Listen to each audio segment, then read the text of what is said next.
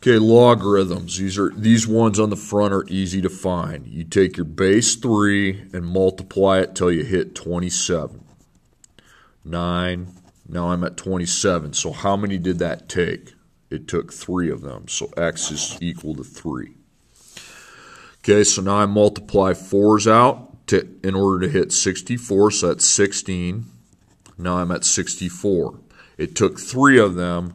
But because it was 1 over 64, it needs to be to the negative 3, okay? Because of that, it's 1 over. Okay, it's 3. I start mult 3. There's 9, 27, 81, and 243. Use your calculator. It takes 5 of them, so x is 5. Remember, the logarithm is a power. Okay, that's 343. The dot is just a speck mark, so I've got 7 times 7 times 7. How many did that take? It took 3.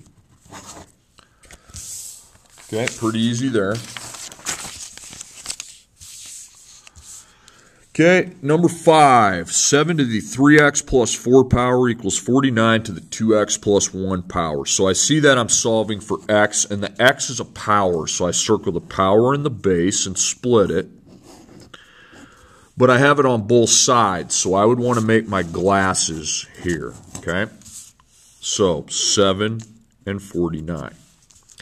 So I take my smaller base 7, and then I put it over here. I multiply as many as I can to hit 49. There's 49. It takes 2. So we replace 49 with 7 to the second. So I drop my equals. That's already a base 7, so I keep that the same to the 3x plus 4 power. The 49 changes into 7 to the second, okay? But then I have to make a parentheses and put the 2x plus 1 that was there originally. And now the 7's cancel, so on this side I've got 3x plus 4. Now on the other side I take 2 times 2x and 2 times 1. You got to distribute the 2 to both of them, and that's 4x plus 2. Okay, my x's are like terms, so let's get them on the same side. So I subtract 4x. You could also subtract 3x. It's not a big deal. So now I get 1x. Negative 1x plus 4 is 2. And then the 4 and the 2 go together, but they need to be on this other side. So I'm minus 4, so I get negative 1x, and then negative 2. So now I divide by negative 1, and I now know that x equals 2.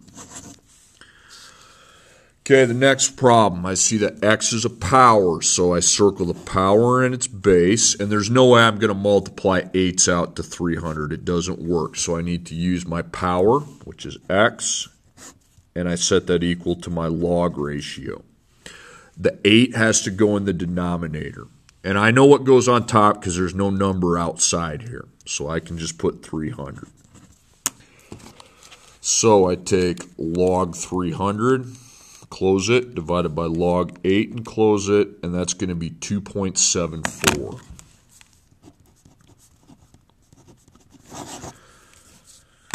Okay, again, x is a power, so I want to circle the power in its base. Okay, it's only on one side, so I can set my power, which is 3x, equal to the log ratio.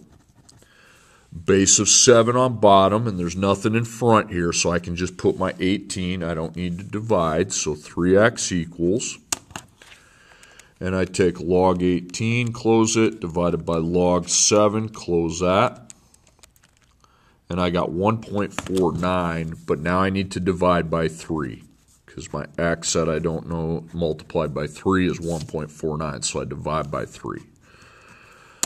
Okay, 1.49 divided by 3. That gives me 0.50 or 0.49. You can put either one, okay? Either one's a fine answer. Okay, now on the story problems, you got to pay attention to if you have quarterly, okay? You have $500 in a savings account that's going to earn 2% interest each year compounded quarterly. There's that phrase. How much will the account be worth in 10 years? So I need to find out the worth of the account, so the money. And I'm not going to draw the 3 boxes because I know I'm going to use the quarterly equation. So our beginning amount is $500. and then 1 plus your percent, 2%, so 0.02, not 1.02. The 1's right there, okay? Divided by 4 because that's a frequency, and then the 4 is going to go out here as a power, but I also need to know that there's 10 years there, okay? And I don't know the ending amount, so when that's unknown, we're going to use the y variable for that, okay? So first I know 4 times 10 is 40. And since there's no letter in the parentheses, I need to divide and add 1. So 0.02 divided by 4 plus 1. 1.005. So I got 500, and now that parentheses turns into 1.005. It's to the 40th power, and then I have y. Now this letter is all by itself. It's already isolated, so I can just plug that into my calculator on a straight shot. 500 times 1.005 to the 40th power. And I got $610, okay? So 610. So the money I end up with is 610. Okay, number 10. You deposit $800 in an account that pays 3% yearly interest, compounded quarterly. How long will it take the account to earn $1,000? Okay, so I'm asking how long, so I must be finding the number of years it takes. Okay, so I've got 800, and then 1, and then my percent is 3%, so 0.03, and that needs to be divided by 4. And then my power is 4. And I don't know the years because that's the answer to the problem. So when I don't know that, I use the x variable. And my account ends at 1,000, okay? So again, before I worry about the variable, I can't times here, but I can dang sure divide and add 1 to get rid of that parentheses. So 0.03 divided by 4 plus 1. 1.0075. So I have 800 times 1.0075 to the power of 4x equals 1,000. Now you're left with x. The x is a power, so again we need to circle the power in the base, and I know that 4x, the power, is equal to the log ratio. The 1.0075 goes in the denominator on bottom. Now, I don't know what to put yet because I have this 800 times out here. So we need to divide by 800, and then I divide by 800. So I take 1,000 divided by 800, and I get 1.25. Okay, so whatever that is, I'm going to divide it by 4. But first, log 1.25 divided by log 1.0075, just like I'm entering in, and I got 30, okay? So then we divide by 4, and 30 divided by 4 is 7.5 years. Okay, then the last story problem we have. You buy a new mountain bike for $200. The bike decreases in value by a constant rate each year. After 3 years, that bike is now worth $85 because it's going down. Calculate the percent change each year. So I'm finding the percent. Now, you don't see quarterly, so you're not going to use that 4 anywhere. The best way you could do it, the smartest way, is to draw out the boxes, knowing that we have dollars and years. So X is our years, Y is our money. So what is happening every year? Okay, well, it goes by a constant rate. That means a percent, but you don't know the percent, and it's going down, so it's minus P percent. Okay, so I do the curve, So it's a times problem.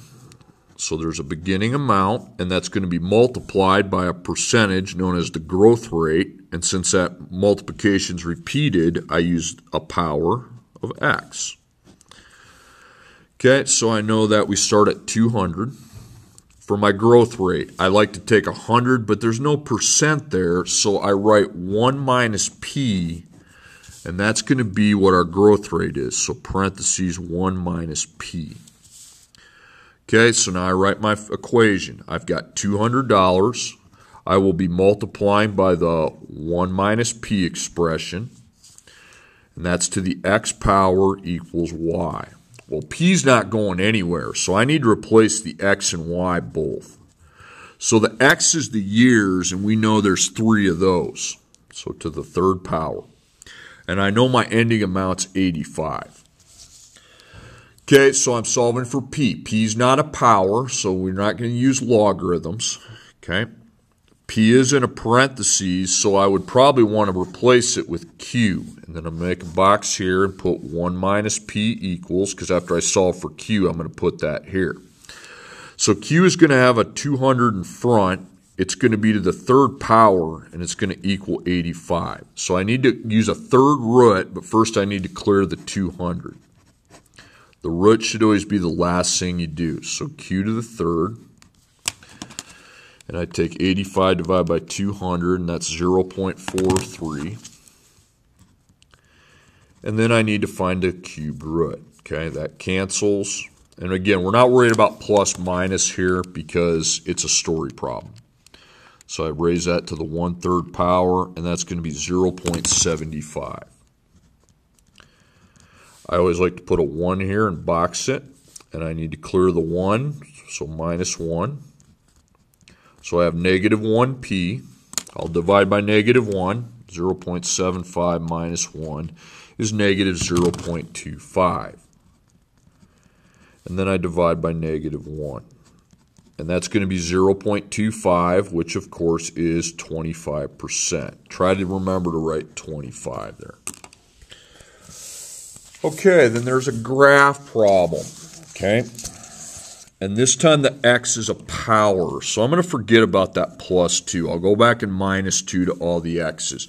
So if we have an x power, the domain's not restricted like it is on the roots. So we don't have a fraction, so I'm going to go 2, 1, 0, negative 1, negative 2. And then I'm going to go to negative 10 because that's going to tell me something. It's going to tell me the line it never goes past, and that's called your asymptote. Okay, so I'm going to take 2 times 4, hit the power button. First we're going to put a 2 in. I'm not going to do the plus 2, and then I'm going to minus 6. That's 26. Now I'm going to put 2 times 4 to the 1st power. I'm not going to plus 2 yet. I'm going to minus 6, and that gives me 2. I'm going to take 2 times 4 to the 0 power. Minus 6 gives me negative 4.